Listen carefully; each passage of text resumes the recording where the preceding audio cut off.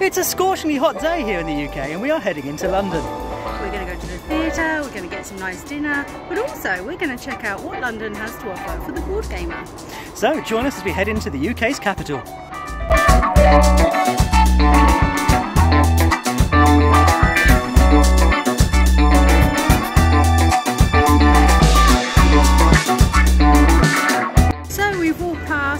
Monopoly live game in London along Tottenham Court Road. As you can see, they've got the sign for Tottenham Court Road, like a Monopoly style.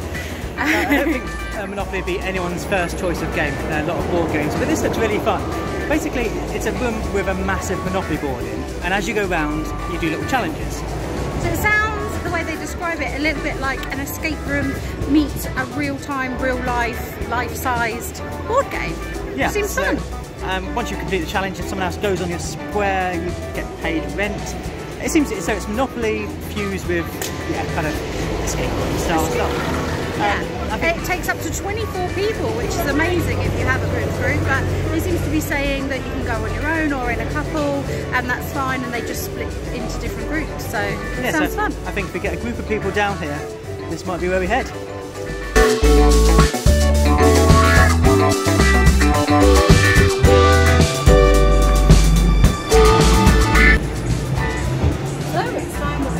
For a little bit of lunch, heading for some street food, we're on the street, and Julian's been here before, but I haven't, so I'm excited to try it.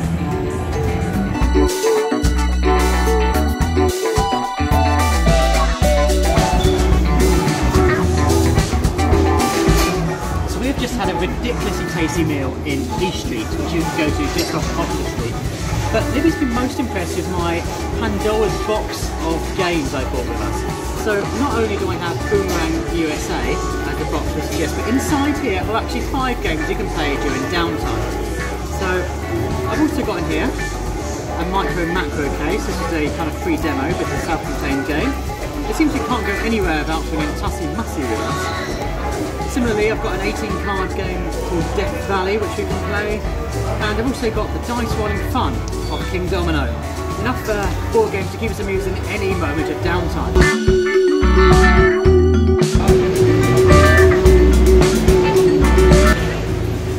We've just arrived at Orcs Nest, so we're going to pop inside and take a look.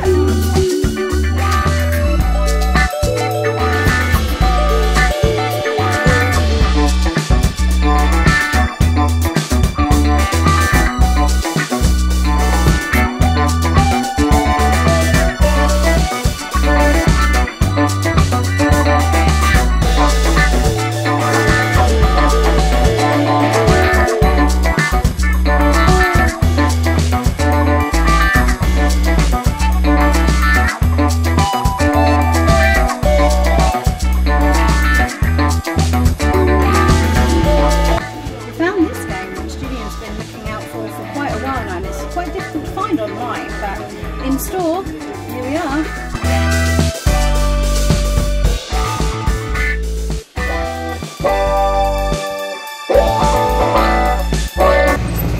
Now their board game selection might be small in other shops, but if you're in London, you definitely want to make your way to Forbidden Planet. If you're into geeky culture or nerd things, they're probably going to have something that tickles your pickle.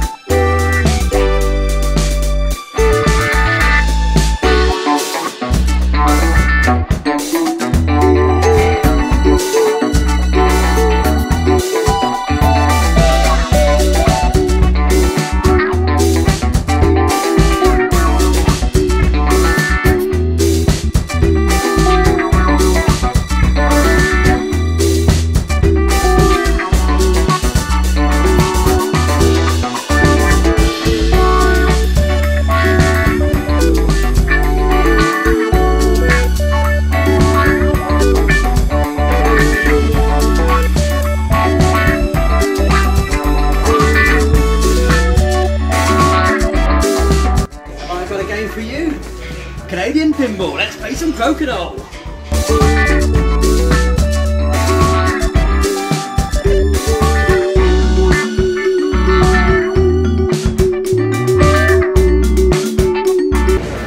So after playing a few games in Draughts, we've finished our board game night in London. We've had a great time, and if you've enjoyed watching this, let us know and we'll do more tours around friendly local game stores in our area.